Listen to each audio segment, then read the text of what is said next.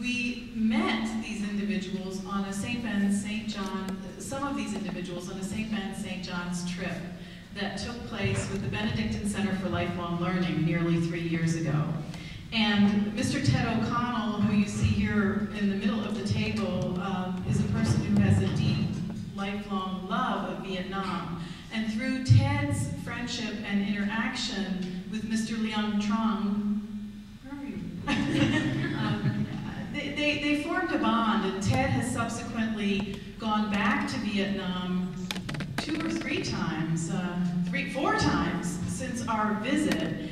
And they began to talk about similarities and differences between higher education practices in our 2 countries.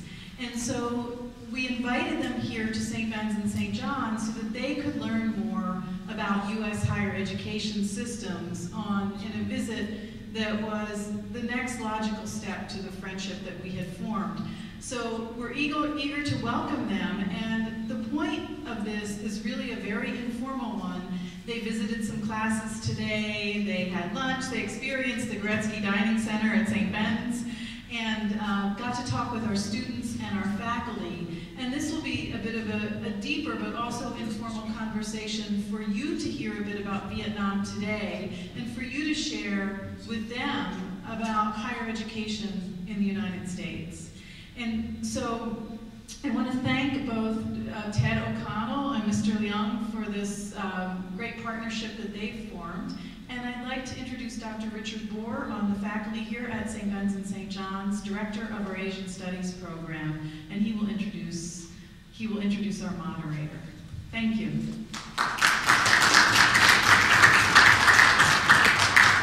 Thank you, President Benninger, and welcome to everybody. It's a real pleasure for me, for many reasons, to introduce to you Mr. Stephen Young, who is our moderator for tonight's panel. Steve is the Global Executive Director of the Round Table, an international network of experienced business leaders who advocate a principled approach to global capitalism. The Round Table advocates implementation of its principles for business, government, and non-governmental organizations, through which sustainability and social responsibility can become the foundation of a fair, free, and transparent global society. Formerly, Steve served as the Assistant Dean of the Harvard Law School, and he was the distinguished 3rd Dean of the Hamlin University School of Law. He is an authority on Asia, and both his very capable wife, Hua, who is sitting here in the audience, and he, for the last 3 decades, have served as a crucial bridge between Minnesota and the ever-evolving Asia. And I have been very privileged to work with Steve and Hua on a number of occasions in trying to build bridges of understanding and interaction between Minnesota and the American heartland and the new Asia. Steve has written extensively and most recently published the book Moral Capitalism, Reconciling Private Interest with the Public Good. This is a well-received book written as a guide to the Round Table's ethical and socially responsible principles for business. Steve was educated at Harvard University and Harvard Law School. Please join me in a warm welcome for Mr. Stephen Young. Thank you, Richard.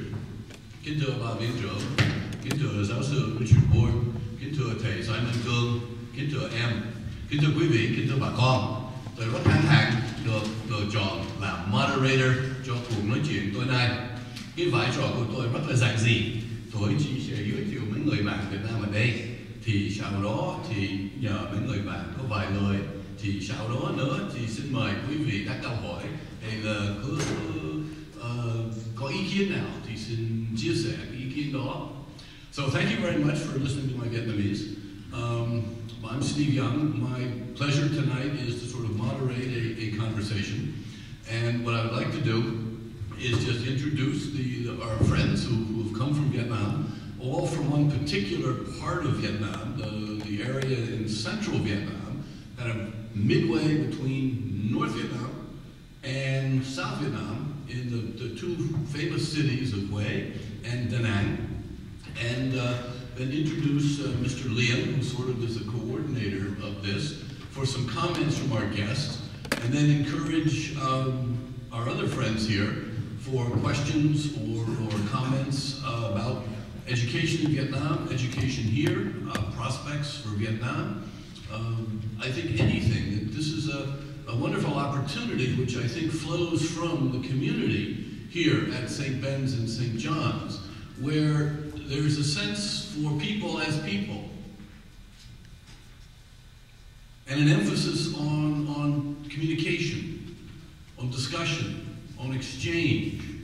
And my limited understanding of Catholic social teachings would say that this, I think, flows very much from a sense of human dignity, core human dignity, that we're in a position to recognize the contributions and the aspirations of everybody, and bring them together in efforts of mutuality. And so I think this is a wonderful event on this campus in particular. But before I introduce some members of the group, I'd just like to reflect for those of us who are American, that if at any point in American history you would have predicted that there would be a trauma between the United States and a small country in Southeast Asia named Vietnam, people would have laughed at you. It really wasn't until the early 1960s that Americans even were aware of a place called Vietnam. And those of us who are older can remember the last 40-odd years and all the emotions that surround the word Vietnam.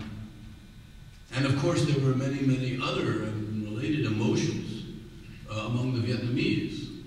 So what we have is a very special occasion to reflect as Americans on something which somehow came out of nowhere, but has led to some 2 million Americans of Vietnamese ancestry, to the need for understanding and relationships. So I think, again, this is a second reason why this is a very important and special evening.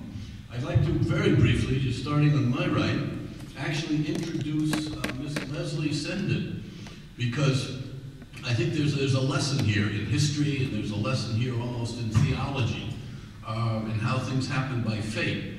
And my understanding is she's responsible for everything this evening, because she went to Vietnam as a tourist, and she had a tour guide, who was Mr. Lien and his wife, and she is in the business of tourism, so she began talking to them about doing more and better sort of tourism for Americans in the mid-90s. And you know, how many Americans of what generation, with what emotional feelings, you know, want to go to Vietnam? And so she's developed a significant business around that bridging function. And then she knew Ted O'Connell from somewhere, that I haven't learned. And so she had Ted go to Vietnam as a tourist. He met Mr. Liang and his wife. Ted became fascinated and has met the other members of the group here. They're his friends now. Ted has connections with St. Ben's and St. John's, so he has arranged for a group of people from Da Nang and Hue to come and get a feel for what is American education in a place like St.